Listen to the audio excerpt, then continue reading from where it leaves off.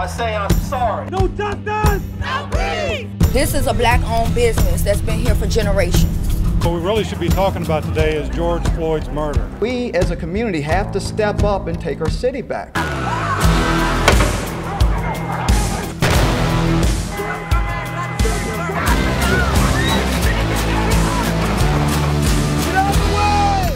Protest all you want. Demonstrate all you want. The minute you start damaging, the minute you start looting, I'm sorry, you're arrested and you're going to go to jail. If you know the history of America, you know that how this nation was formed was in riot and protest. You ever hear of the Boston Tea Party? What was so remarkable with the George Floyd protest was how quickly it turned when it came to the monuments on Monument Avenue. Heck yeah. Heck yes, that's progress. This generation say, hey, if you're not going to take them down, we're going to take them down. What I like about the young people today is that they're saying, we're not going to take this. People in the streets are arguing against systemic racism. That has never been done before. Do you know how many times I've called 911? Assault with a weapon and robbery. No police were allowed to come. The only explanation can be that the police have been instructed not to enforce the law. Mayor Stoney exhibited a total lack of leadership. I think a total lack of courage. You could see that when he confronted the crowds. He was scared.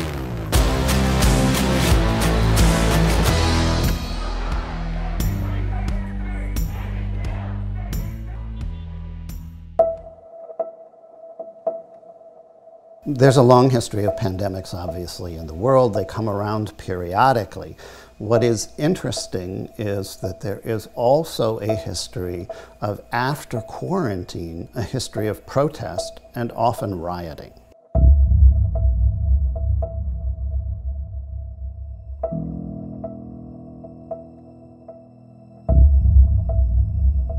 So it's a number of different factors. One is that there is a sense of being pent up and a sense of threat that is caused by that. And when that happens, that affects a structure in our brain called the amygdala. We actually have two of them, one on each side. And that's our threat response system. And we respond with fight, flight, or freeze. So we don't sleep as well, we get irritable, we're on edge, and then you add to that the quarantine. So when we're quarantined, there's nowhere to go. The pressure begins to build. Our usual pressure release for many of us is going out and doing something. We don't have that. The other pressure release that most of us have is we have friends and a support system. We can hug people, we can talk to people. We don't have that either. So the containment of it causes a buildup. And all of this serves as tinder. It's tinder for a fire. And then the match gets lit. And the match is an injustice. And the George Floyd killing was an injustice. It spread immediately. It was viral. And so suddenly everybody is angry. Everybody is upset about this.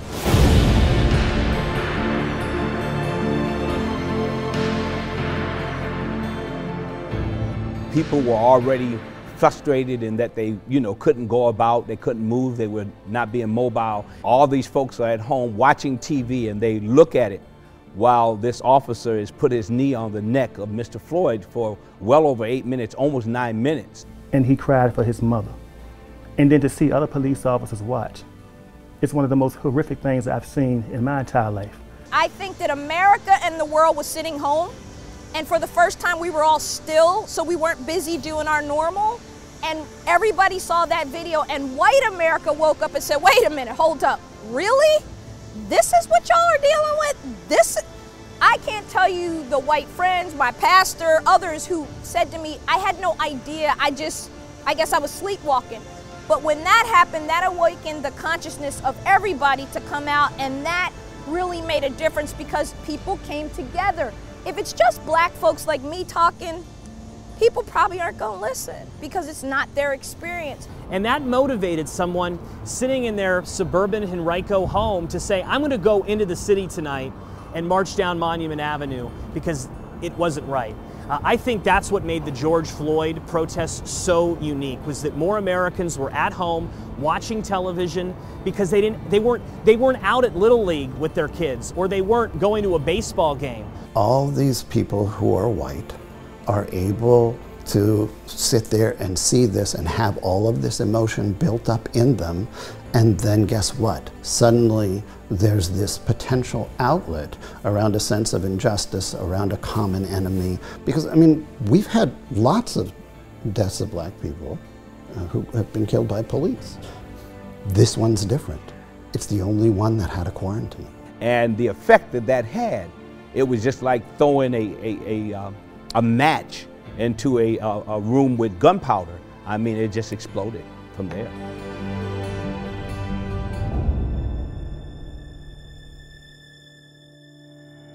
Prosecutors say Arbery was killed February 23rd while out jogging, accused of repeatedly trying to box in Arbery with trucks, then shooting him as he tried to escape. Police used a battering ram to enter Taylor's apartment after midnight, believing it was being used by a drug dealer to receive packages. 4 police officers were responding to a call about counterfeiting on Monday evening, but the officer doesn't remove his knee until Floyd's apparently listless body is rolled onto a stretcher.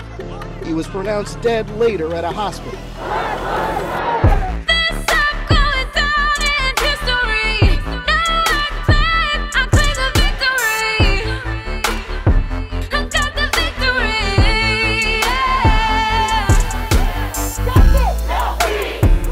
Such a great city, full of great people, and this is a great call. It's bigger than all of us.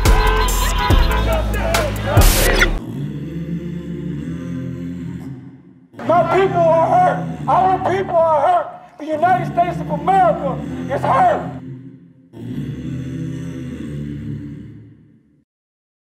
So for the first time in African American history, we went about 4 decades without having any national movement. There's a people that is hurting. There's a people that is crying. And if you're hurting my brother, then you're hurting me. And if my brother is crying or my sister is crying, then I'm crying too. We're doing this for generations. Again, we're not going to see change tomorrow, and we're not going to see it the next day. But we got to think about the kids. We got to think about the kids' kids. I have 3 black children, and I love them with all my heart. And I want them to have the same opportunities in life as my white children. But what I like about the young people today is that they're saying, we're not going to take this. We're not going to take this. We're not going to stand for this. Walk with us. You say you walk with us. I follow your tweets. I follow your social media. I comment. I repost. Why? Because you're going to hear my voice. I support your right to protest. You should be protesting, but I will simply ask you to have some specific goals and objectives. What would you like the protest to have as an end result? You know, you can protest, but protest should lead to progress, and progress should lead to policy. That's just the way it is.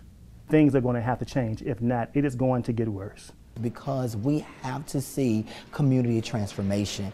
We have to see a coming together of the people in this city, red, yellow, black, and white. We just have to come together, and we have to come together on what is fair. We have to come together on what is right. You know, we have to come together on this, what is just. My role has been being the change that I wish to see and not waiting for a politician or a government or a law or a statue to be moved for change and revolution to occur. My dad, actually, he asked if we wanted to march with us, and I said yes, because obviously this is a problem that needs to be fixed. You know, look, young people are known for creating noise, for organizing protests, but they haven't been able to take advantage of their true political power because they're still not showing up at the voting booth. They're still not turning in their ballots in the manner that would get them true political power. Whether that changes this year, we'll find out soon.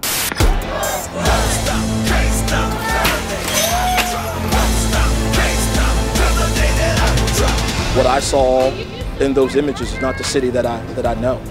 But also, I take a step back and recognize that there's a lot of built up pain in there, right? But that's not the way to treat your city, right? like I said, two wrongs don't make a right. My heart breaks for Richmond, and it breaks for the entire country, because this is a story that's gone on forever, unfortunately. You got a right to, protest whatever you want.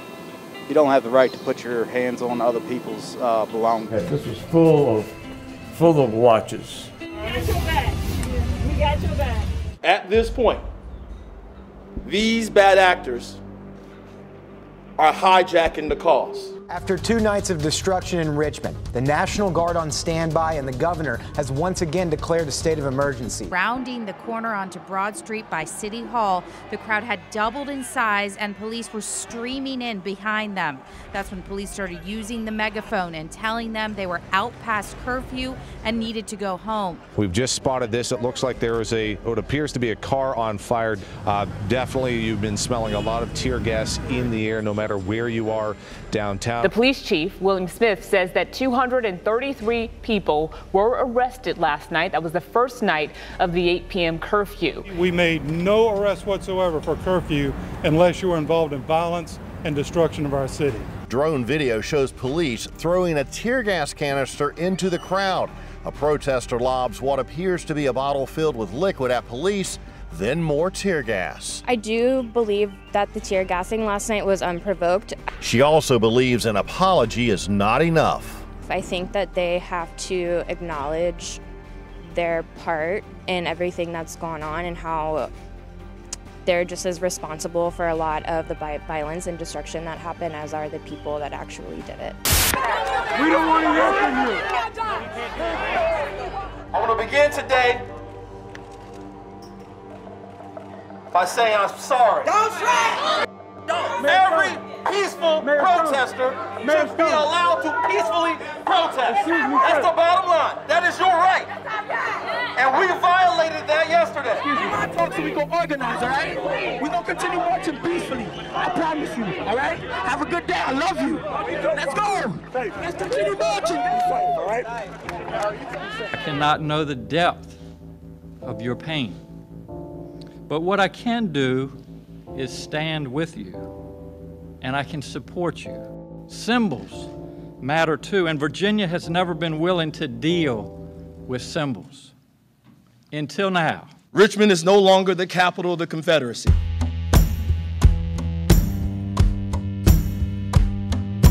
I haven't been gone from Richmond that long, but in 2012, if you said you wanted to take down the monuments on Monument Avenue, you would be kicked out of office. What the George Floyd protests were able to do with the monuments on Monument Avenue is really quite remarkable. Within a matter of days, really, you had the governor, the mayor taking action to remove these symbols that some believe are symbols of hate from the most iconic street in the capital of Virginia. They wanted the statues down. Northam wanted the statues down. Stoney wanted the statues down. A lot of people wanted the statues down. They just used this for an excuse to get them down. I'm glad they're gone. I'm so glad they're gone. As a Richmonder, a native Richmonder, I'm so glad that they're gone. For black folk and brown folk, these are figures of oppression. Let me go on record unequivocally as saying that I am absolutely opposed to the taking down of Confederate statues. There's an expression in French, il n'y a pas quelqu'un avec au blanche main. There is no one with clean hands. If we start applying a purity test, we would all just have to turn around, walk into the ocean, and commit suicide. There is no clean history, and there is no way to clean up history. Those statues were built at a certain time in a certain place for a certain reason. A great nation does not run from her history, and I want people to see, I want people to know that this was in fact who we were, that this was a big part of our history. But after Charlottesville, when I realized when those young men, which is what really stung me, that I saw young men carrying torches. These weren't old guys with, beards and their hats and their rebel hats from. These were young, educated guys with torches saying we won't be erased. And when I realized that their rallying point was that Robert E. Lee monument and how they used that as a jumping off point for what ended in one young woman losing her life. It is outrageous. There should have ever been any Confederate monument on public grounds. Ever. tearing these monuments down, is that gonna really make anything better? If I saw them marching from those monuments a mile and a half, 2 miles over to Gilpin Court, been there since 1943, killing people, enslaving people since 1943, still going strong. If I saw them march down from those monuments or from the police station down to those housing projects, I'd say, yeah, maybe we are making progress. You're right. I mean, a place like Gilpin Court is a monument to slavery and racism, just like Jefferson Davis or General Robert E. Lee's statue is. I mean, the whole concept of that was to put a large amount of poor African Americans in one part of town. And in cities all over this country, mayors are starting to change that. What progressive leaders want now is everyone living amongst one another. That if you have a $1 million condo or a $1 million house on Monument Avenue, that a couple blocks away you have an affordable housing complex where people can live. That's the movement, but that movement takes resources, it takes time, and it also takes politicians standing up to the people who live in that $1 million home and say, you may not like the idea of an apartment complex going up nearby, but we're going to do it because that's what's best for our society. The systemic racism that exists in America today is the same stuff that's been there since the 40s, 50s, 60s, 70s, 80s, 90s, and that's warehousing your poorest black citizens in these concentrated poverty, concentrated illiteracy, illegitimacy, every problem, substance abuse, redlined. There's no grocery stores there. Domino's isn't delivering there. They're just isolated. 6 of them in Richmond. They've been there forever. Just these last couple of days, we've had like numerous, killings. 13 days, 12 people. Like, come on, so we have to do some work. We have to do some work. And it's gonna take more than just, taking down a monument. There are no monuments in the areas where the killings happen. The monuments on Monument Avenue have nothing to do with that.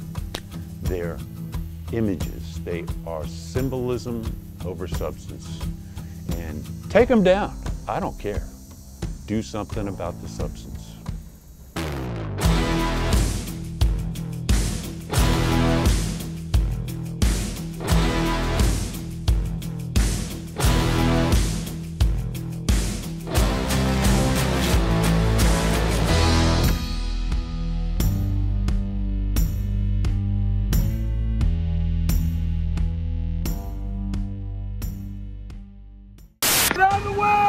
Richmond police say officers were trapped by protesters at Lee Monument, referencing videos circulating on social media of protesters with bicycles and on foot blocking the intersection and throwing objects at the SUV. Stoney saying that he asked Chief William Smith to resign this morning and that Smith did tender his resignation. Smith was on the job as the chief of Richmond Police for less than a year. Faith and community leaders expressed concern Wednesday in reaction to a group of protesters entering the apartment building where Richmond Mayor LeVar Stoney lives on Tuesday night. A police spokesperson introduced Interim Chief William Jody Blackwell, a 22-year veteran of RPD. I am proud to work alongside the men and women of the Richmond Police Department, both sworn and civilian. We as a community have to step up and take our city back because too many sit in silence.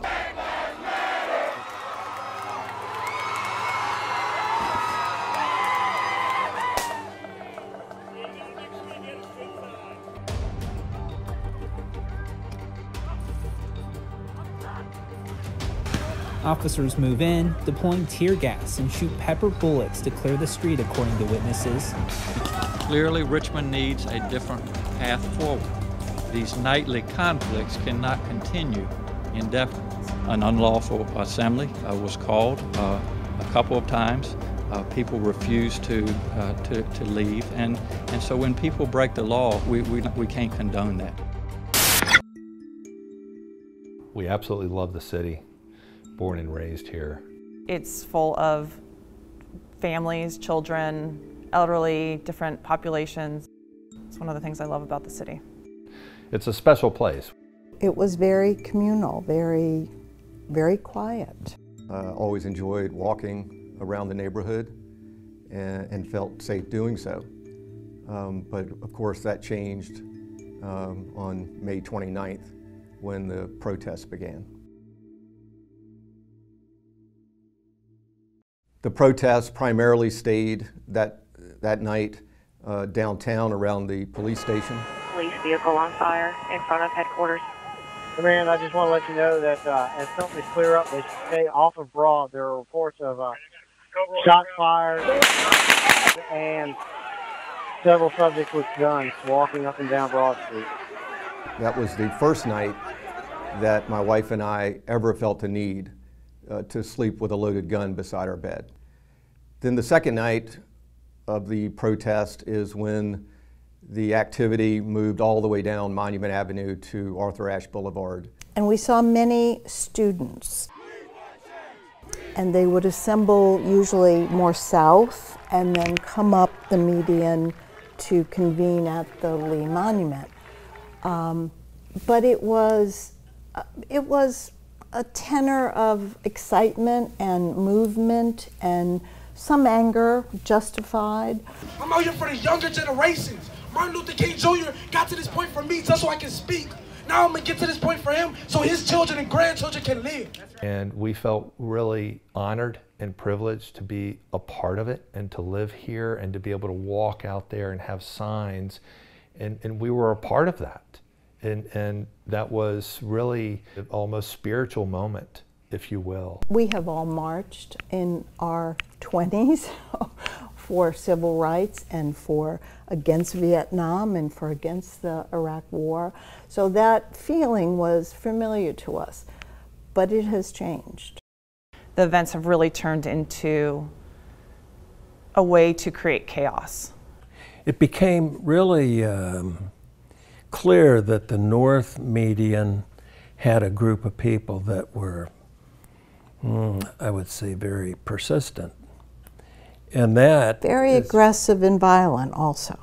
If you go to the Circle on any given night, you'll see a security force. And the security force usually wears a tactical ballistic vest with multiple handguns. They'll have assault rifles. And they literally secure the perimeter. You're not letting me what? Go over there. Go home. I can go there. No, you can't. You're not. People are scared. If you go there and you are walking your dog or out with your kids or you want to just be on a sidewalk as a free citizen in the area you live in, you have to be extremely careful that you don't pull out a phone or a video or anything, because you could face personal attack, a minimum verbal attack. Take your stupid ass home. Yeah, I happen to live here, you don't. I do too. This ain't your world. You're in my planet. Take your damn home. Keep recording. There's nothing you can do. A friend of mine was beaten, severely beaten. Get a phone call at night. Will you come out and help? Someone's being attacked on the street at gunpoint. You also have a lot of different groups, and not all of the groups get along. And on multiple nights, there are fights between the organizations. There was one just a couple nights ago where there was an extremely aggressive situation between two groups. And then later that night, shots were fired out of a vehicle. This is where people live. This is a neighborhood. Families had children hiding in the back of the house and laying on the ground, the floor, as these groups came through. It's very intimidating, and we just don't know, what's going to happen, what bad is going to happen to us. And then to call 911 and no one will come because they can't is one of the most frightening things to experience. It's something that I never imagined you would live through in our country. And that sense of hopelessness and real vulnerability is extremely frightening. We, having endured over a month of this, we finally decided that the city has failed at its most fundamental responsibility, which is to maintain law and order so that its citizens can live in a safe environment, free from having their property damaged. The city has failed to uphold the law in too many cases. And my wife and I decided we could not be sure that the police would be there to protect us. So we decided to sell our home and move, which we have now done. I don't want to leave because then I would consider that maybe we've lost. Well, and I never thought of it as a war. I really never thought of it as a war. It's like, you've brought the anger and the conflict to me. I felt in the early days, let's have a discussion about this. But that has changed. Going to a man's house in an act of intimidation is not cool, in my opinion. We meet force with force. We will meet force with force. For someone to invade on the space where someone lives, it just takes all of this to another level. There's a constant deflection about who's actually responsible for this. You're my employee, Stoney. Northam, you are my employee. I pay your salary. You owe me and my neighbors and the residents of the city an answer, an explanation of where you have been and what you're planning to do. Who dropped the ball on this, and what really needs to be said to that person? Mayor Stoney for the city and Governor Northam. While I take issue with the way the mayor has handled the situation, I also take issue with the way the governor has handled the situation. We need to remember that the state controls Lee Circle. And on a number of occasions, I witnessed the Capitol Police just stand by while property was damaged in and around Lee Circle. Our role has been pretty much constant throughout. You go out there and you will smell feces, you will smell urine. You see rotten couches and other furniture strewn about. We get noise complaints. We get, a lot of different complaints at a lot of different hours. It's very frustrating. The night the group went through VCU starting at Monroe Park, that was announced on Wednesday. On Wednesday, the entire administration and RPD knew the time, place, and what their intentions were. And they showed up at that time, that place, and did exactly what they said they were going to do. How could that happen? How could Mayor Stoney let that happen? What we have seen in this situation is leaders being tested.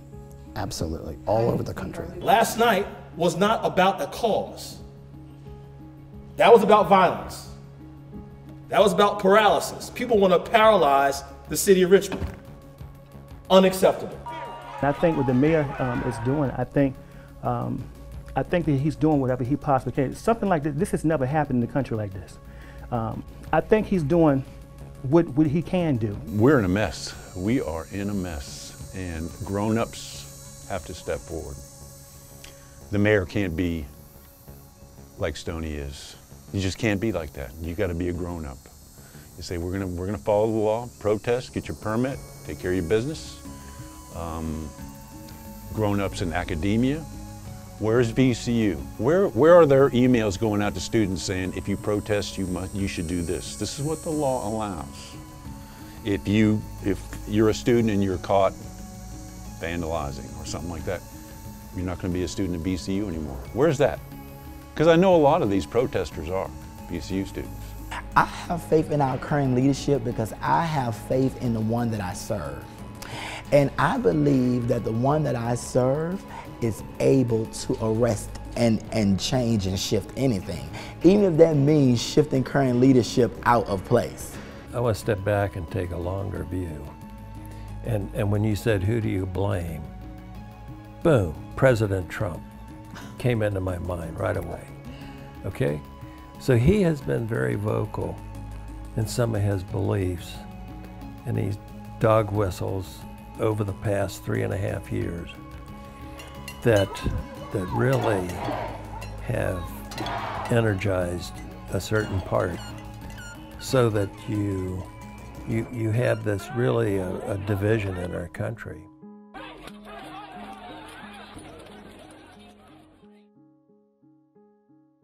I am excited about the fact that we will have a new chief in Chief Gerald Smith. Richmond Mayor LeVar Stoney names a new chief of police. Gerald Smith takes office next Wednesday. Who is a reform-minded change agent who I think is going to be able to bring the sort of reimagining of policing and public safety we need here in the great city of Richmond. The crowd was outside the home of Richmond Commonwealth's attorney Colette McKeachin in the Huguenot neighborhood to call for a list of demands from her office. Among them, reform this definition of unlawful assembly and how it is broadly used against protesters.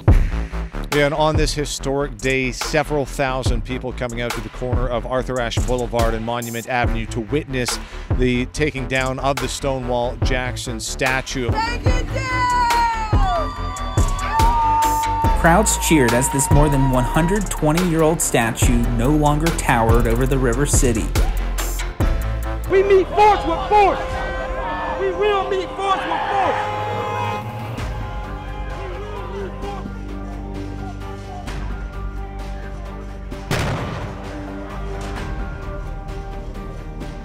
Three fires were set, windows were smashed. He says officers arrested more than a dozen people who were illegally in Monroe Park after dusk Sunday night. All y'all are helping us right now by us being able to be here. People sleeping on lawns. Police say some stealing juice for their smartphones. Robberies, assaults, then this. Shots fired late Thursday night.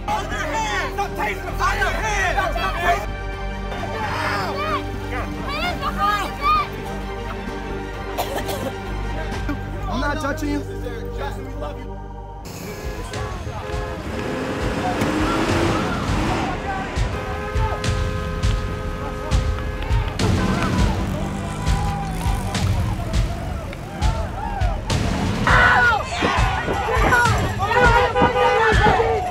Get back!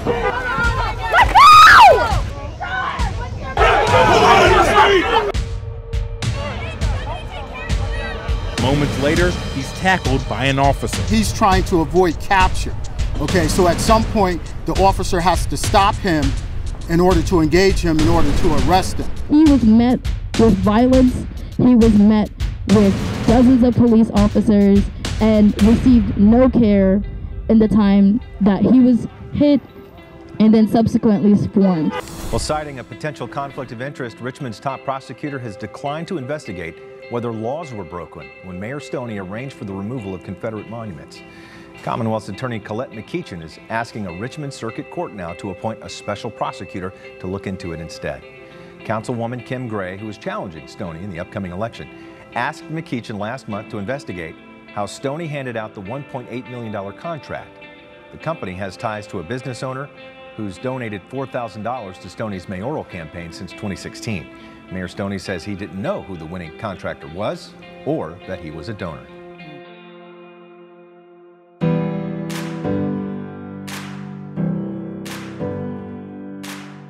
My whole life I've traveled all over this country. We're a great, great people. We have broad shoulders. We'll get over this. When I look at the protests and I see more white folk than black folk marching, then that lets me know that there's been an awakening of the conscience here in America and here in the city of Richmond. I hope that more and more people have the hard conversation and say, walking in the street is wonderful. What would it take to solve this problem?